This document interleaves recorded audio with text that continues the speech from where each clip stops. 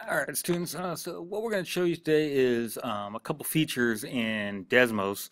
What you're seeing right now is something I created, and it's actually got, even though it's got several things going on, each thing is actually not that hard to do. For example, the clouds, the sun, the airplane, those were all just images pulled off the internet, and then they're moving either along a straight line equation, the sun's moving along half a circle, and the plane is just going along a straight line. So all those things are things we'll learn equations for throughout this year, and putting them together and animating them just takes one more step in Desmos. So what we're going to focus on today is for what's going on here, all these little repeated lines. The whole idea is I did not create a whole bunch of equations for this. I repeated one equation and just said do this, do this, do this repeatedly 50 times or however many times, I forget, to get enough lines here. So that's what we're going to show you today. So that's where we're going. So let's start with something basic. Let's start with sliders. Okay, so if you type y equals mx plus b, m is our slope, b is our y-intercept, as we know.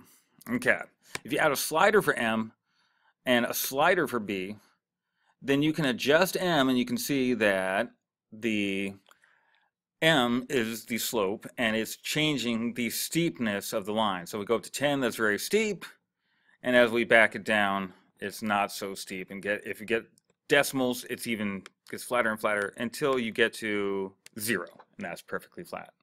I'm going to do one more thing here. I'm going to turn it so it has a little bit darker line. I put projector mode for that. Okay, so m changes the slope, b changes the y-intercept, up or down. So if you wanted it at 5, 4.9, so there we go, 5. Okay, so if you wanted 5, you slide it over to 5. So you can adjust all these things. So that's what a slider does, and you can have it go up and down, and that's a way that you can get an animated effect in your graph picture that we're going to do in Desmos. If you put the slider, if you start playing for m, it'll go anywhere from 10 to -10, just go backwards and forwards. So there's a lot of stuff you can do with this. So that's what sliders will do. Okay, let's do the same thing but with a list. So instead of adding a slider for m, we're going to do say m equals, and then we're going to use the brackets. And here's what we're going to do. We're going to say list the slopes from 1, 2, 3. In fact, you don't even have to do that. You can go 1, 2, and it gets the idea, and you go up to 10. And then, it doesn't like that. Sorry, guys. Oh, too many dots. You only need 3 dots. No, I do not have enough dots. Sorry about that. Okay, so M is a 10 element list going from 1, 2, all the way to 10. So it understands that you're trying to count to 10 here. All right, so we're going to say graph all the different slopes from 1 to 10. And let's take out the B for now. So what it does is now, okay, I'll graph slope 1, 2, 3, 4, 5, 6, 7, all the way up to 10. So that's pretty cool. That's a quick way to graph all 10. And then you say, oh, you know what? I didn't just want to go up to 10. I wanted to go up to 100. Now, technically, there's 100 lines. And if you zoom way in, you can see that it really did graph a whole bunch of lines. It's just they start getting really close together. So kind of cool. That's how you can quickly graph 100 lines and make that kind of effect where, let's see if I can zoom out. Try and zoom out here. Sorry about that. Okay. So that's one way you can get like 100 lines real quickly. Okay. Now let's do this. Instead of M, let's do that same thing with B.